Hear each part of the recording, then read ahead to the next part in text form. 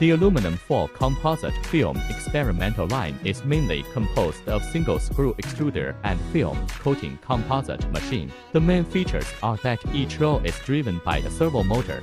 The speed of the roll and the speed ratio between adjacent rolls are controlled accurately, and an independent ball heating temperature control system is configured. Double force cylinder precisely adjusts the back pressure of the pressure roller to improve the composite strength. Siemens PLC and touch screen control, convenient operation, stable control application.